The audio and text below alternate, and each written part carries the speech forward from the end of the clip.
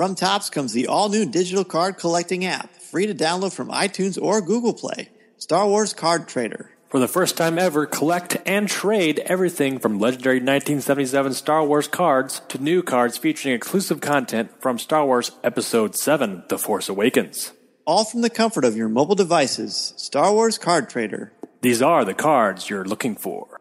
Listening to Coffee with Kenobi, you are, with Dan Z and Corey Clubb, the podcast you're looking for. This is. Yes. For an entire generation, people have experienced Star Wars the only way it's been possible, on the TV screen. But if you've only seen it this way, you haven't seen it at all. This is the podcast you're looking for. We've been waiting for you. The force is strong here, even stronger than the coffee. At last! Where have you been? Welcome to Coffee with Kenobi. Here are your hosts, Dan Z and Corey Clubb. Hi, I'm Michael Kogge, author of Empire of the Wolf and co-author of Star Wars Absolutely Everything You Need to Know. And you are listening to Coffee with Kenobi with Dan Z and Corey Clubb. This is a podcast you're looking for. DK Publishing recently released Star Wars Absolutely Everything You Need to Know, and the book is an awesome resource for Star Wars fans, as well as a must for trivia buffs. Michael is no stranger to Star Wars, as an active writer for Star Wars Insider, as well as many of the junior novelizations. We are delighted to have him on to join us for a cup of coffee. Welcome, Michael. And by the way, I have to say I am actually drinking a cup of coffee in my Star Wars Luke Skywalker Darth Vader mug, so I think it's quite appropriate. It's very appropriate. It's very appropriate. That seems like the perfect thing to have as a cup of coffee for this coffee chat. So how did you learn that you will be working on Star Wars Absolutely Everything You Need to Know? Well, I've been writing Star Wars since, for a long, long time, as I like to say. I started writing for the Star Wars Adventure Journal for West End Games. I had been published in Star Wars Adventure Journal number 3. I developed the history and kind of the background for Bacta. That's the healing liquid that Luke swims around in the rejuvenation tank. Sure. And so my relationship with Star Wars goes back a long time. And I mostly do fiction now, but DK approached me to work on this book because they were looking for some writers, and I said, "Hey, I've never done a DK book before, so I'd love to get a shot at doing one." And it was a great experience. It was a very enlightening and educative experience too, because I had to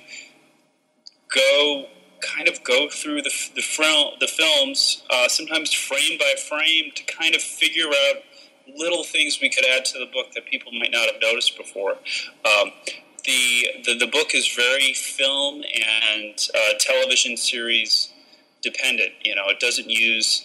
We didn't really have the universe of Legends to work with, so we just had the new films, the prequels, the original films, and also the animated series to really use as our basis. So you were searching for new tips and new bits of trivia that people haven't read before, and that was a challenge. It was also a lot of fun.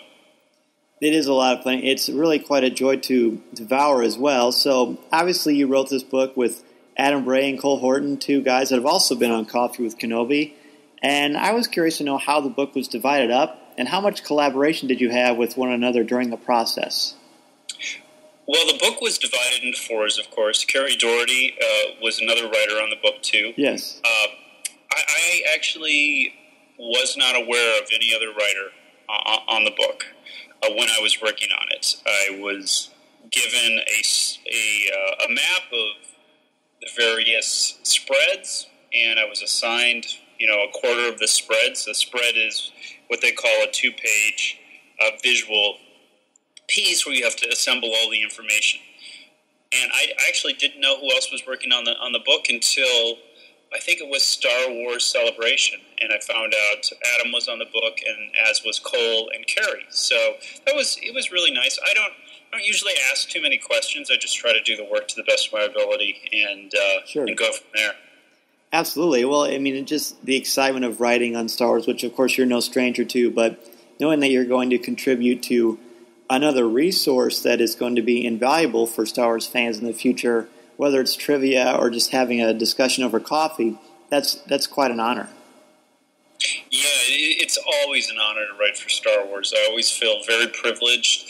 I take it very seriously. I was working last night on a Star Wars project, and I had all the books in my office. I just had a ton of books open. I was searching for facts, looking for little things. I take it very seriously, and when the love and the care, the intention that goes into a lot of these books, fans do know that and they appreciate that. So I always think of that when I'm writing.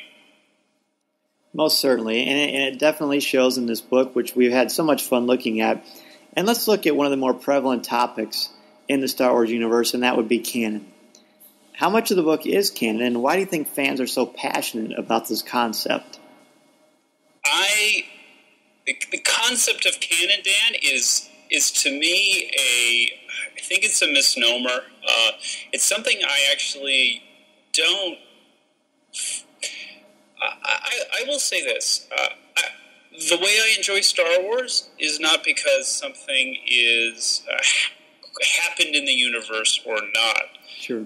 Regarding an official status. It's Star Wars is a fictional universe to me, and it can tell a lot of stories. And I don't. For me, I want to enjoy the story itself. I want to be moved by the emotion, the characters, and whether something is canon or not. Canon is a religious term too. Yes. I don't know how it got applied to science fiction, but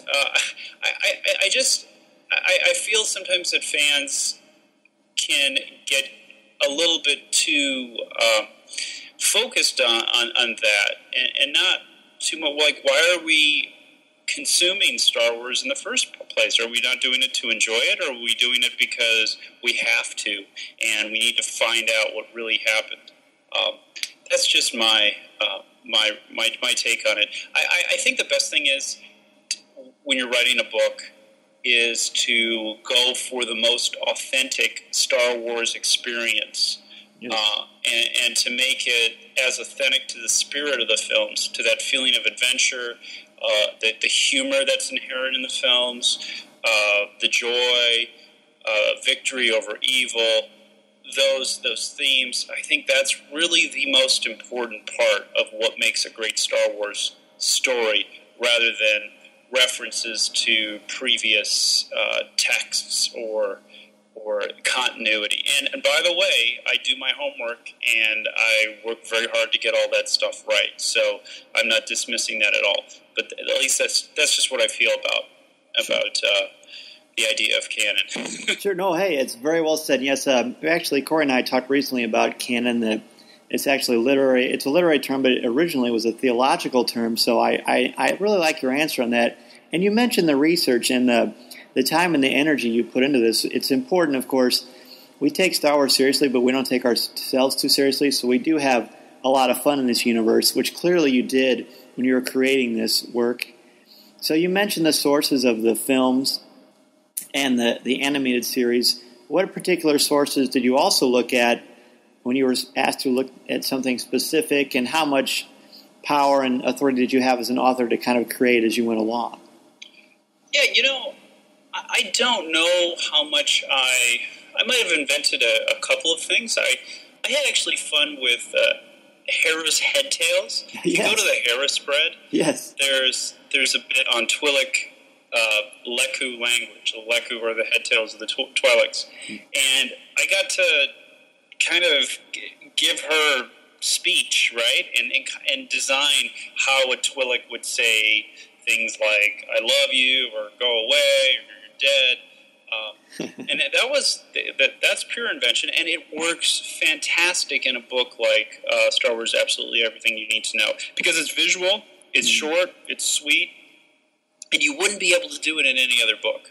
So when you're creating new material, I think it almost needs to be, you need to look at the medium, and if it works in that medium and it's better in that medium than anything else, then there's your opportunity. But I didn't just add Easter eggs or whatever just for fun. I stayed as true as I could to what had been developed in the past. Right, and it's interesting that you mentioned the Hera pitch, because that was the one that I spoke with my students about and pointed out to them. And I really liked it because it's such a visual concept, and it's a visual book. So let's look at the layout of the book. Star Wars, Absolutely Everything You Need to Know, is an excellent resource, and clearly there's information there, but the visuals are quite stunning as well. How much did you know about the format from the beginning, and how did you feel when you first saw your work in person? Well, I just actually grabbed my copy here, and I was just given, I was just told to put it all together in a document. So I didn't know what it would look like, per se. I know we had some sample spreads that were made, so I had an idea. But the graphic designers took it from there, and they did such a tremendous job with the book. I know kids these days, you can't you can't skimp on visuals. It needs to be busy, it needs to be active, and wow, DK, they really went overboard in how they laid out some of these pages. I'm so stunned, and it's a testament to graphic design, and that's half this book. Right. So the graphic designers definitely have a big role to play in how this book looks and how good it is. And when I saw the cover at Star Wars Celebration, I was like, wow, it's fantastic. It really pops. It has this almost three-dimensional sheen to it. Mm-hmm. Yoda's in the front. It's just a wonderful cover. It really catches your eye. Kind of has this ethereal hyperspace quality about it that draws you in. And in the book itself, the way it's laid out, and you mentioned the graphic design department at DK, they certainly knocked it out of the park with this one. Just the little snippets they have in the information. It almost reminds me of, and I'm not sure if any of our listeners will remember this, our older ones will, but it reminds me of the VH1 pop-up video style. Oh, yeah, absolutely. It's got a lot of great information. And you mentioned Hera. What were some of the other pages that you worked on that stood out to you that you really enjoyed writing? I'm sure you enjoyed all of it, but there had to be some that are near and dear to your heart. Yeah, what else? Sometimes it's actually hard to tell because there was a couple of panels would be moved to another page. Let's say lightsaber combat. I think Adam and I both wrote about the 7 forms of lightsaber combat, and yes. Ours got kind of combined and added to another page. So sometimes it's hard to tell exactly what's yours and what's not. Mm-hmm. You have to go by memory, which is always a faulty thing. Tricky. But yeah, you know what I love to do? I loved Callus, Agent Callus. I write the Star Wars Rebels books, yes. the junior novels and chapter books. And Callus, if you've read those, he's kind of the villain of the series. Mm-hmm. And I really like his character, so I actually requested him. I traded with Adam, who I didn't know Adam was on the book at the time, but I traded the Inquisitor for Agent Callus because nice. I just really like this Imperial cop, this FBI agent, basically ISB agent, who's hunting down these rebels. And I did remember some things from back in the day in the West End Games Imperial Sourcebook, where they developed the Imperial Security Bureau, and they kind of broke it down, and it's very technical, very bureaucratic. But I got to actually add some of the bureaucracy into his background. So if you look at the Callus spread, you might notice some things from the old West End games, like the top 6 ISB branches. And it's material like this that's not story based, that's very good. That kind of remains with Star Wars, throughout, regardless of the change in the idea of legends and also the new canon, so to say. Sure.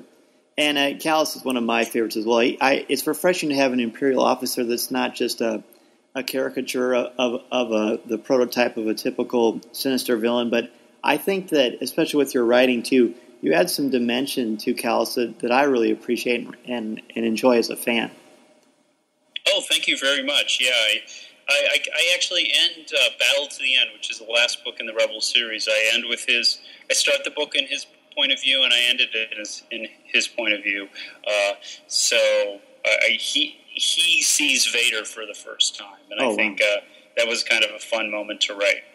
An awesome experience that must be. I can't wait to devour that. So you talked about a lot of things that you have enjoyed, and I'm sure challenges are something that you enjoy as well. What are some of the bigger challenges you faced in this process? The biggest challenge, Dan, was gathering the information, and it couldn't just be facts, okay? It had to be facts with a spin on it. They needed to be exciting, shocking. They needed to kind of grab your attention. If you're a kid, you want to know what's gross. You want to know what's repulsive. You want to know what's astounding. You want to know all the exclamation points, right, about a fact. And that's kind of how I took my charge to figure out how to write and how to pick what I needed. And they were always asking for things like that, the DK editors. So that was a challenge of the book. It was also a challenge to find things like the numbers. If you notice, there are numbers on every spread. Mm-hmm. And because we couldn't really use a lot of the material that had been developed before, which was in a way good because you get bogged down with it, but it was also difficult to actually come up with numbers, and you didn't know what was, what was true or not anymore. And you actually noticed a lot of discrepancies in the former universe between sizes and lengths and what one author wrote while another author wrote another number. So that was a challenge to find. And sometimes I would spend an hour or two just looking for the numbers on a spread, and that's just one little box. So right. And it's staggering. The amount of it's just like when I'm talking to my students about preparing an essay or a paper of some sort. You have to be organized in your thoughts. You have to know where you've been in your material, and you have to have a clear vision, which clearly you and your co-authors have. And it's a great resource for Star Wars fans. We really love the book. I know you met Mediocre Jedi on Force Friday. He reviewed the book for us and had a great time doing so. Let's talk a bit about some of your other projects you have going on and that you're allowed to speak on. Hey, it's Dan Z. And Corey Clubb. From Coffee with Kenobi. And we are excited to let you know about the Star Wars Card Trader app from Topps. Yeah, Dan, you remember those cards that came out in 1977, the good old days? Well, they're back again. Yeah, so it's the Star Wars Card Trader app. It has them all, as well as fantastic images from The Force Awakens, The Clone Wars, Rebels, and much more. Absolutely. You've got your favorite characters, memorable scenes, you've got key moments. It's all there. You get credits every day for free from the app, which is available from iTunes or Google Play. Open packs from the cantina, trade with your friends, and enjoy these amazing Star Wars memories as you take your first step into a larger world. There's so many different sets to choose from also, and there's so many great cards to chase. There's special inserts, there's rewards for completing sets and variants. It's everything you love in collecting from a galaxy far, far away. The Star Wars Digital Card Trader collecting app from Topps. These are the cards you're looking for. Yeah, well, I can tell you my big book is Empire of the Wolf, which came out from Alterna Comics, was published. It's a graphic novel on ancient Rome and werewolves. It's a book I would love everybody to read. It's kind of the crossover book from Star Wars to ancient Rome. If you love mythology, yes. If you love the story of Romulus and Remus, if you love werewolves, okay, it has it all in there. And it's actually drawn by two Star Wars artists, Dan Parsons, who inked over 100 issues of the Star Wars comics for Dark Horse, and then also David Rabbit, who's a noted illustrator for the Star Wars Insiders and Star Wars Insider and the Topps trading cards, sketch cards. Both of them, they did just a tremendous job in building the mythology of ancient Rome through visuals, and that was a great story to write. It's available on empireofthewolf.net, and also, of course, on Amazon, Barnes and Noble, anywhere you can, Comixology, anywhere you can get comics, it's available. Also, your comic book store too. And next up, I have two books that are coming out. I did the Batman versus Superman junior companion novel. That's what they're calling it. I can't really talk much about it, but Sure. It should be really exciting because it's associated with the new Zack Snyder film. Wow. I think that'll come out next year, hopefully in February. Don't quote me on that, but and I also have I did the junior novelization to Star Wars Episode 7. So I am really excited for that to come out too. So people are basically thinking, I have got to talk to Michael Kogge like real soon, because you've basically got your finger on the pulse of two of the most anticipated films in the next year. Yeah, I mean... Nothing wrong with that. Nothing wrong with that. It was so much fun. I will say this. When you're in the trenches, you're not thinking like that. You're just thinking, I got a deadline, I got to get this done. Sure. And you're working really hard to make that book the best you can. So the whole idea of, you're invested with so much responsibility. Like a lot of people are there. You can feel people cheering for you because they want Star Wars books to be good. But you have that. It's quite humbling too to be so close to material that is going to influence and inspire a lot of people around the world, and you're somehow part of it. It's just really an amazing feeling. It's staggering and it's wonderful. It is, we say almost on every show, it's just a wonderful time to be a Star Wars fan, and people like you, Michael, make it so great because you're passionate about Star Wars and you're passionate about your art, and we really appreciate that. Oh, well, thank you. Thank you so much, Dan. And, I love the show, and it sounds like, what grade do you teach? I teach freshmen in high school, and I also teach seniors. Oh, fantastic. You teach English, social studies? I teach English. Right now we're focusing on British literature, and I have a composition class that I teach as well through the junior college. So, yeah, it's a lot of fun. Oh, great. That sounds fantastic. Well, tell the students to, of course, keep reading. That's the most important thing, right? And that's what the new Star Wars Reads Day is coming up this weekend is about. I'll be at the Denver Public Library. They won a contest where I was invited to go speak and read at their library for Star Wars Reads Day. So I'm very excited about that, and I'm sure kids all across the country are excited about Star Wars Reads Day. It's really important that we push reading, even if it's through Star Wars, especially if it's through Star Wars, to young boys and young girls, so that they can be inspired to read other books too, like the classics. Absolutely, yeah. We're having a huge Star Wars Reads Day event here at the high school where I teach, and Star Wars and literacy is just a beautiful combination of two things that, when you use something that students are passionate about, you get that buy-in, that engagement that is so important for students, and it's always a great thing. Yeah, it is. It is. I agree with you there, Dan.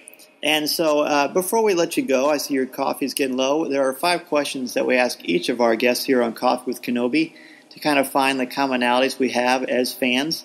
And we'll start with the first one, Michael. What is your favorite Star Wars movie?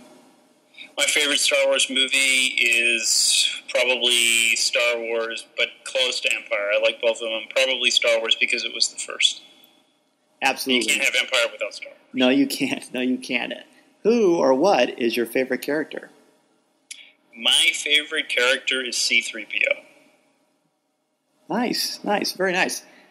What is your favorite line of dialogue or film moment? I love the scene.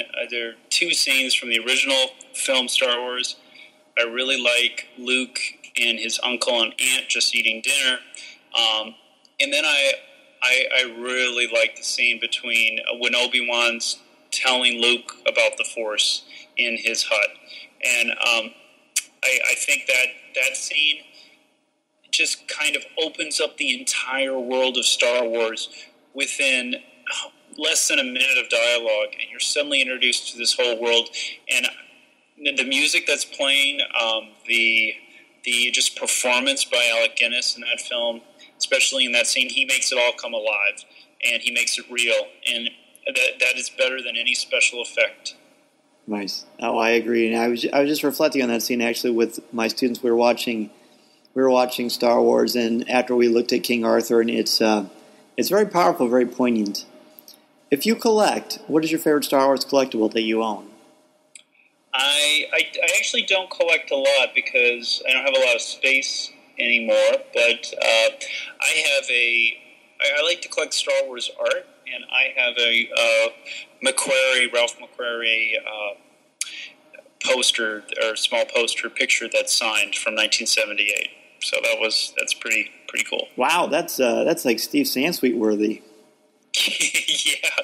yeah, it's my big Star Wars, and it's of the two droids. So it's one of those there used to be this thing called the Star Wars portfolio, where they came with all these. I think 8 by not 11, but 8 by 14 or some size like that. A print of his various paintings and illustrations from the first Star Wars movie, and this one he signed. So it's very special. That's beautiful. Yeah, I know exactly the image you're talking about. So, Michael, last one. What particular messages or themes about the Star Wars saga resonate or speak to you? I love the idea of the basic triumph of good over evil. In an era where most media that people consume now and stories, it's about grittiness, it's about darkness, it's about people that are on the side of gray. What I love about Star Wars is that there is a goodness in the world, and even in the darkest moments, there's hope, right? And you can never give up. You need to be persistent, and persevere. And I think that's probably the best theme about Star Wars that I can think of. Agreed, and thank you for saying that. It's the cynicism and the dystopian stories that are popular and have their own place, to be sure. But it's refreshing that Star Wars has this idea of hope and believing in something greater than what's in front of you, and fighting for what is right and not being so negative about the world. It's one of the things that I think has always brought me back to Star Wars, and something that I pass on to my children as well. Yeah, I think it's really important to. I mean, those themes often seem they're very simple, and they seem saccharine, perhaps. Mm-hmm. But when done well, they are unbeatable, and they can be very profound too. So it's important to remember that and not dismiss them in this age of dystopian fantasy or it's true gritty, hard realism. And it is definitely true that I learn as I grow older, and the more experiences I have, both with students and with children, and I'm sure you agree, just being a man of the world as you are, that the world can be such a gray place. Sometimes there are strong moments of good and strong moments of bad, and that you can actually tell the difference between the two. I think that is something that every child hopefully will gravitate towards, because I'm getting a little didactic here, but I think there's really a lot of importance in that. Yeah, and I think when we make films or when we write books about people doing bad deeds, and then we glamorize them, I don't. You have to have the willpower and the moral compass in yourself to realize that is not, especially children, that's not how you should act. And in fact, being good and doing the right thing is often the harder thing. It's the harder thing to do. Can be the less rewarding thing immediately, but it's the most important thing to do to build a stable society and to have a good life, I think. Absolutely, absolutely. I couldn't have said it better myself. That is a great thing to leave our listeners with. So, Michael, before we let you go, how can people get in touch with you if they want to ask you a question or just say hello? Well, they can reach me at michaelkogge.com. That's MichaelKogge. That's MichaelKogge.com. Or at Michael Kogge on Twitter. Both of those are perfect arenas to follow me and figure out what's going next. And a lot of exciting things in the future, as you know. And Dan, I just want to say thank you to you and all your listeners for giving me this wonderful opportunity to talk to you guys about Star Wars and just converse as a fan. Also, this is so much fun, and thank you very much. Oh my goodness! Well, thank you, Michael. Michael Kogge, ladies and gentlemen, a wonderful author, Star Wars fan, and someone we'd definitely love to have on in the future to dissect and analyze the Star Wars saga with us. Michael, thank you again so much for being a guest on Coffee with Kenobi, and have a wonderful night. You too, Dan. Take care. From Topps comes the all-new digital card collecting app, free to download from iTunes or Google Play. Star Wars Card Trader. For the first time ever, collect and trade everything from legendary 1977 Star Wars cards to new cards featuring exclusive content from Star Wars Episode 7, The Force Awakens. All from the comfort of your mobile devices. Star Wars Card Trader. These are the cards you're looking for. Chewie, get us out of here!